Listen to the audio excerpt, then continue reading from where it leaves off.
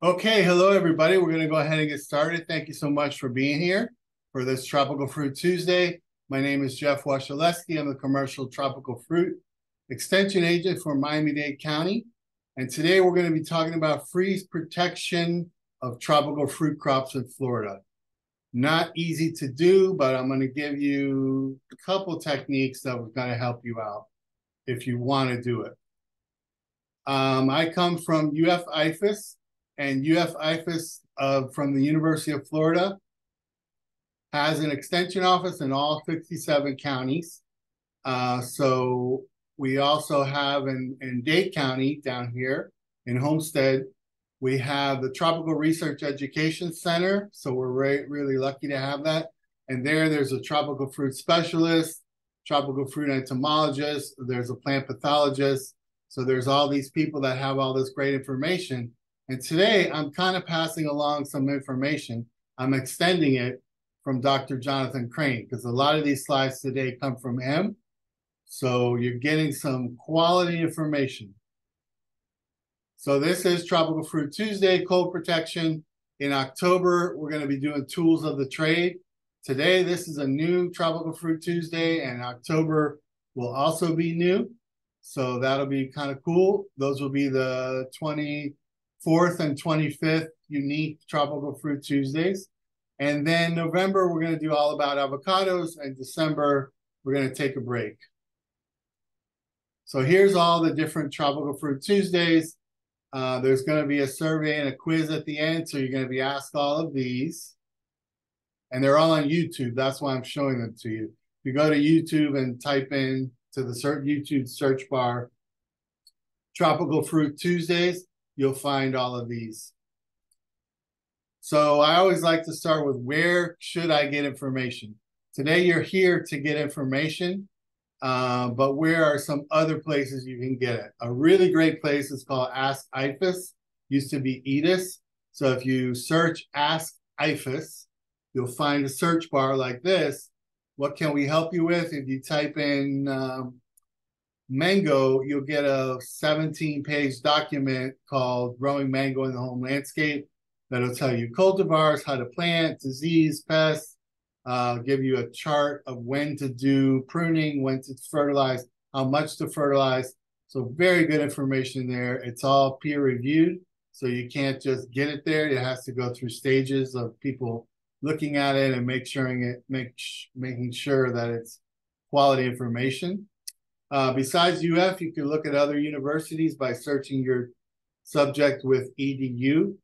YouTube, obviously a great place. I've had a couple people in the last few days tell me they went to YouTube to learn some things like pollinating or passion fruit, things like that. Master gardeners, I know I saw at least 3 master gardeners online today, so thank you guys for being here. Great source of information. Plant clubs and societies, another good place to get information. You can join a Rare Fruit Council. You can join the Tropical Vegetable and Fruit Society of the Redlands. They meet once a month. There's a Native Plant Society, Orchids. They meet once a month, and they have experts in there. They have people that talk. Social media, another great place to get information. So obviously, and number one place is your own garden or your own grove. You need to be walking, you need to be looking, you need to be learning in your own garden and grove.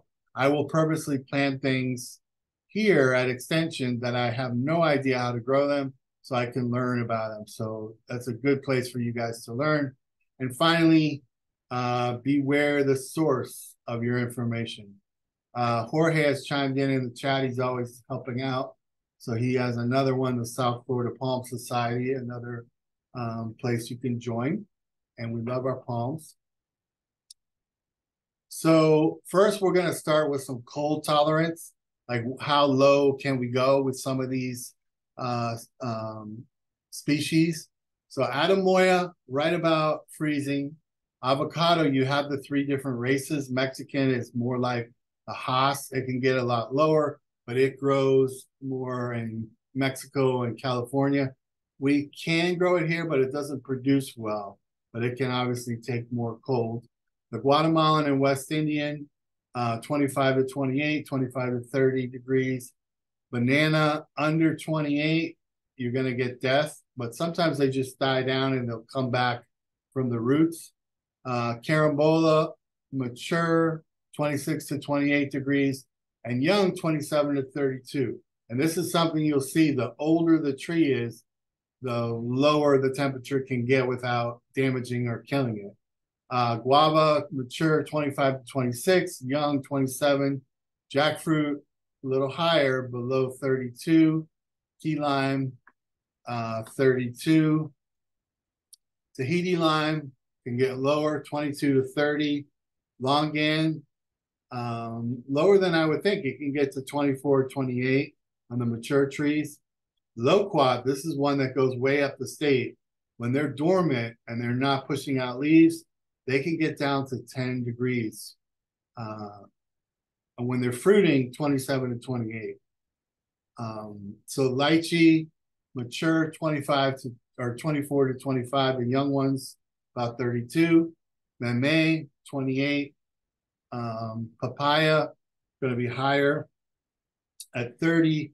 Passion fruit, 30. Jorge put breadfruit about 50, but still a bit delicate if not protected. Yeah, breadfruit is one that if you're going to grow it in Homestead or Miami-Dade County, you're going to have some more cold protection than what I'm going to show you today. They grow it at the Fruit and Spice Park, and it is inside of a protected area where they can close it up and they can turn on a heater.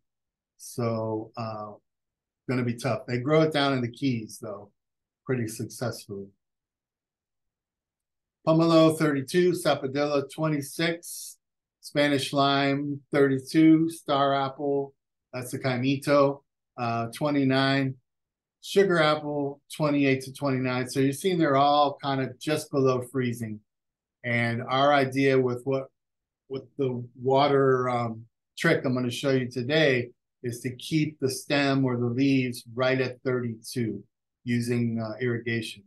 And white sapote, 24. So factors affecting the susceptibility and recovery of tropical fruit crops. So we have all these factors that it's not just the cold. So genetic predisposition. This is like what Jorge mentioned, the breadfruit. So the genetics there are not going to be good for cold. The site selection. If you are on the south side of a big lake or a lake, you're going to be warmer. If you have just a bit of a slope in your yard or your grove, the lower area, even if it's a foot lower, is going to be colder during a cold event. So think about that. Don't plant in the little down spots. The vigor and health of your plant, your tree, is it healthy? If so, it's going to do better. The stage of growth, if it's putting out new leaves, it's going to do worse. If it's more dormant, like we try to get our mangoes and our lychees going and our avocados going into the winter, not just for cold protection, but also to get them to be synced for a good bloom. Tree age or size, bigger the better, older the better. Environmental stresses, if they're way overwatered or way underwatered, that would be something. High fertilizer rates, too much fertilizer, you're going to push them and cause them to grow, put out new leaves, and that's not what we want going into the winter. Same thing with pruning. If you prune too late, not only are you probably going to mess up the blooming cycle, but you're going to force out new leaves. When you cut a branch, it wants to put out new leaves. And when that happens, those new leaves are really susceptible to cold temperatures. And then irrigation and drought, the depth and duration of the cold temperatures. So if we just hit 32 for an hour, not as bad as if we hit 32 for 8 hours, or if we get it 2 nights in a row. And that's the last one, the number of freezing events. And freezing events typically come in twos. So here's just the same things kind of laid out. Papaya versus avocado. Avocado can go a lot lower in temperature for genetic predisposition. Site selection, when you look at your new grove or your new plantings in your yard, you need to think about that. Plant vigor and health. Non-growing trees withstand more cold for plant stage of growth. Tree age or size. Older the bigger the better.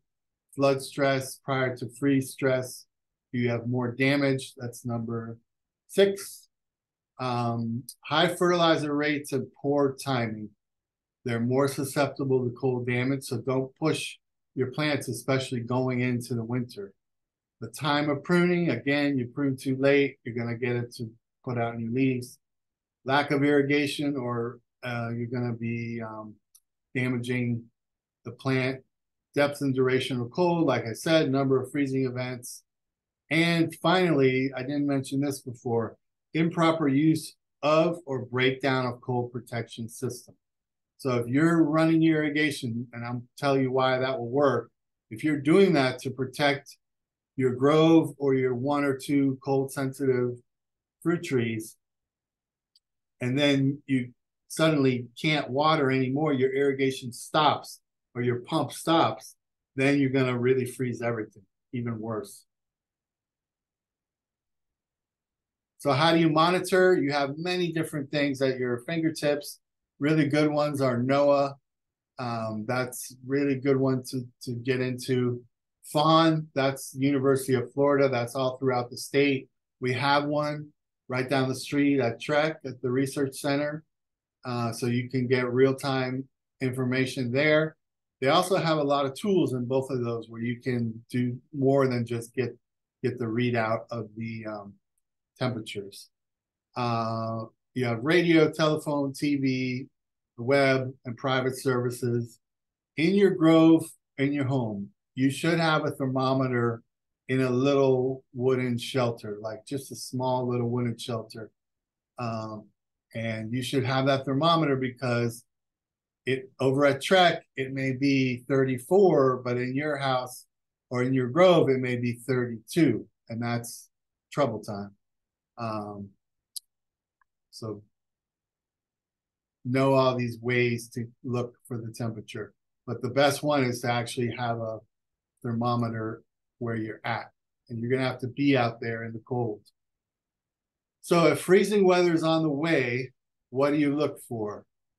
In advance of predicted cold weather, we're going to get 1 or more days when the temperature does not exceed 65.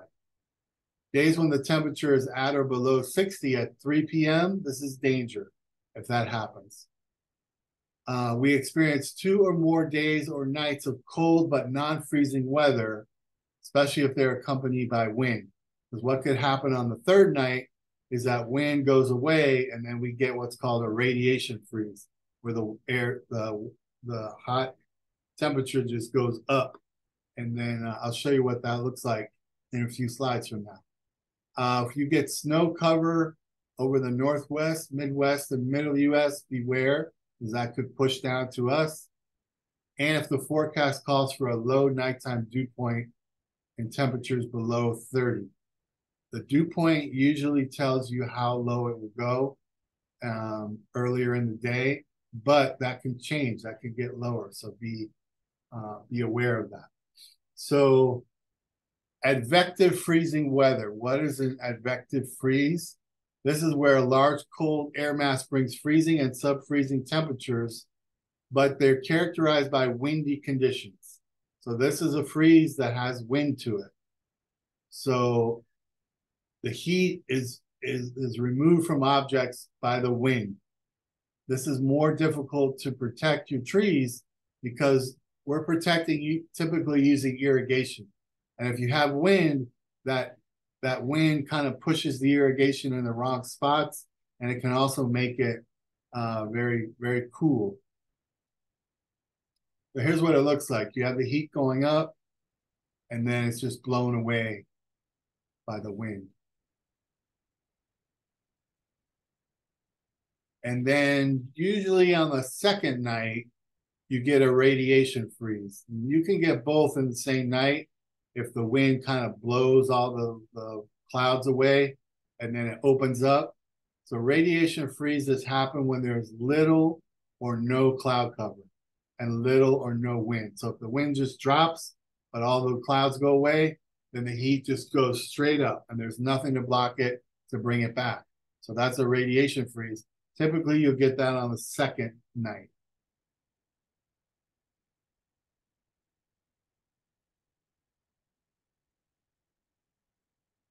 So here's what it looks like. Everything just goes up, heat loss from the ground, and everything else. So what about methods of cold protection? That's why you guys are here. We talked about site selection. There's another thing, pre-cold irrigation. This is something you can't do the day of, or even probably late in the day before. But if you can do it 2 days before the cold event, the freezing event, this will really help. So what you do is you just water the ground really heavily. You water the ground around your trees, and in your grove, you turn on your irrigation and just let it go, go, go. And that water will hold heat, and then it will let that heat kind of rise up. But you can't do it the day in the morning of, and you can't do it like shortly the day before. Soil banks, you're pushing up soil next to the trunk. We can't really do that because our soil is rocky. Tree wraps, I'll show you a tree wrap. Tree cover is very difficult to do. They used to do down here fuel heaters, but those were diesel, kind of a mess environmentally. Irrigation, we're going to talk about that. Mist systems, wind machines. This is something that is done in citrus areas and further north, but we don't do that. A little further north, you also will get ditch flooding, where they have the trees up on mounds and they just flood next to it to get that warm water and have the heat. And then you have a combination of both of these. So if you had a combination of like a tree wrap with the irrigation, that might be your best way to go. So the pre-freeze irrigation, which I talked about, water has a high capacity to store heat. So this is done several days prior to the freeze event. And the greater the grove surface and area irrigated, the greater the soil heat storing capacity. So you want to go big or you go home. So tree wraps, they only delay heat loss. So they're not going to be something that completely protects your tree throughout the night, no matter what. But if you dip down to 32 only for 2 hours, that might be enough to protect your tree. But if you dip down to 32, 30 for 8 hours, then it's only going to delay heat loss for a little bit, but it's not going to do it throughout the night. So it should be used in conjunction with irrigation. And you should use material with high insulation value. Fiberglass insulation might be the best way to go. And of course, remove it after the winter because it's going to hold water and get ants and all kinds of things in there. So there's a citrus on the left with a little tree wrap, and there's a sapodilla on the right with a tree wrap. That's the insulation. It's got insulation cut and then some zip ties holding it in place. So there's the insulation. There it is on the sapodilla. Now what you also might notice right here is they put a little micro irrigation up on a rebar. And that is to put water into the tree all throughout the night. And I'll show you why that is something that you would want to do. So in a grove, you can do that. In a home, you can do that with a little irrigation head. But you're going to have water constantly throughout the night. So systems using water, mist, flood, we talked about that. And then irrigation, you have many types. High volume over tree, these are big sprinklers that are tall. High volume under tree, big sprinklers that are shorter, hitting the trunks. High volume in tree, they're actually all the way in by the trunk. And then micro sprinklers, ground, and micro sprinklers in the tree. That last picture we saw was a micro sprinkler in the tree. So, cold protection with above ground irrigation system. Why does it work? I keep mentioning irrigation to protect your trees. So there's a couple things. You have the water coming out of the ground, and the ground, when that happens, it gives off a little heat as it cools. So it's a little warmer, then it comes up, gives off a little heat as it cools to freezing. Then as that cools and gives off a little heat, then when it freezes, it gives off even more heat, quite a bit of heat. So if you have water constantly going on the trunk of your little sapodilla in the leaves, as it turns from water to ice over and over and over, that little bit of heat will keep that insulated at 32. So if you have something that can withstand 32 to 31 degrees, then this will work. And you saw a lot of those ones that I showed you at the beginning that will work for them. So 3 key components to make this work. One, like I said, the plant must be able to survive about 32 degrees. Then you have to have 0.2 inches of water in an acre per hour. So you have to have that water coming, and it must completely cover the plant surface that you want to save. So sometimes you can only get it on the trunk. If you save the trunk, that can save the tree. If you have enough to get it all over the tree, that works. You don't want a sprinkler going side to side that's going to hit a tree and then hit another tree, hit another tree. That's not really going to work. So here is some overhead irrigation on carambolas. See that bottom right just covered in ice, so that will survive. Here's some sugar apples covered in ice. You see the date on there, it's 2010, so it's been a while, but that was homestead. So there's all the ice, and that ice is protecting the trees. So what can happen if you get too much ice?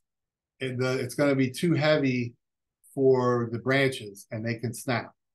But snapping branches is probably better than just letting them die from freezing. So this is, I showed you high volume over tree. This is under tree. You see the little smaller heads. This is in tree. See the heads are actually up in the tree of these lychees. Then you have low volume micro sprinklers. So this has been proven to work on citrus. You see bottom left, and there you see it getting ready to work on a lychee.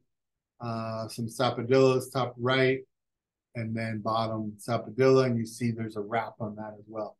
That looks like the one similar to the one we showed you earlier. So here comes the freeze. Now you're prepared. You have your irrigation system ready to go. You have your wraps in place. When do you turn on the irrigation system? Well, if you have wind speeds at 10 miles per hour or less, then you're going to put it on right about 35 or 37. Because you don't wait till it freezes and then you turn it on. You turn it on before. The temperature is going down, down, down. You hit that 37, click everything on. And then once it's on, do not turn it off until we get up to 40. Now, that's wind speeds 10 miles per hour or less. I told you if you get a lot of wind, this doesn't work so well. So wind speeds above 10 miles per hour, use caution. It may be better not to irrigate. For under tree and in tree systems, this may work better because the tree is going to protect it from that wind moving around. That wind combined with the water can hyper cool everything. So throughout the night, you're going to monitor temperatures. You're going to be out there with your thermometer. You're going to look at cloud cover because remember when the clouds go away, you can have a radiation freeze. You're going to continue to watch the weather forecast. You're going to pay attention to the wind direction and speed. You want that speed to go down. You're going to watch your irrigation, and you may have to repair a broken or clogged head. So this is not going to be fun if it's freezing and you get all wet. So I said this earlier, many times our freezing weather comes in twos. So you could get 2 nights of freezing weather. A lot of times you'll get the advective freeze and then the radiation freeze. So use the internet.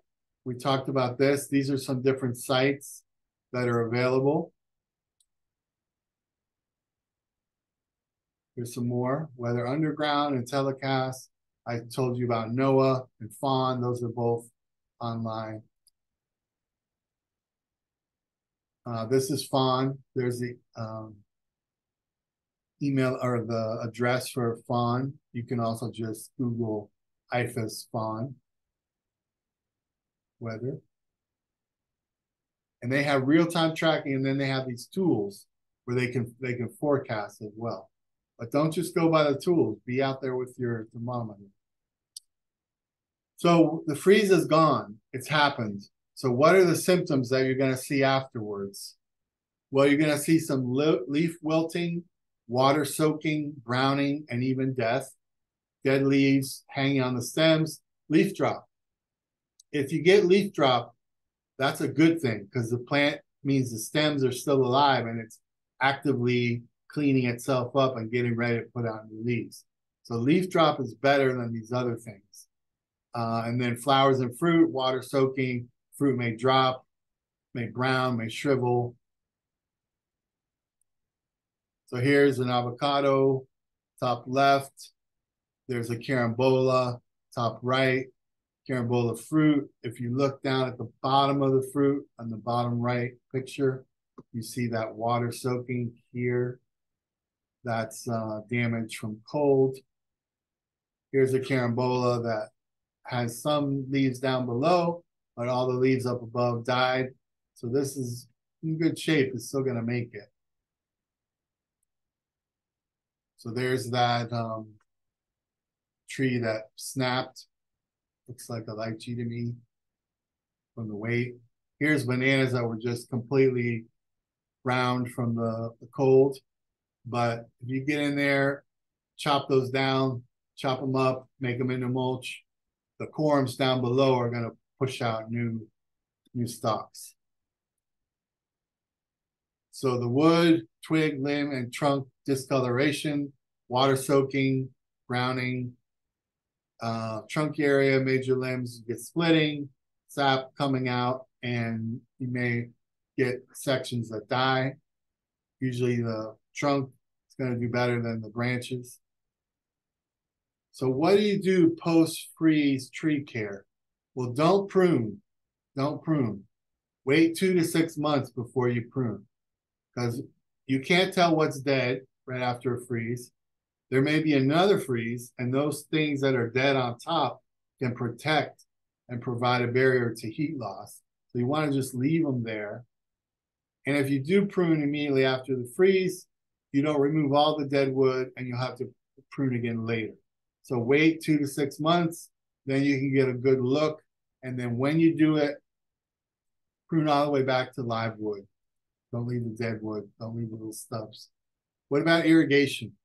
It depends. If your trees got hammered and they're in bad shape, then you're not going to water much at all.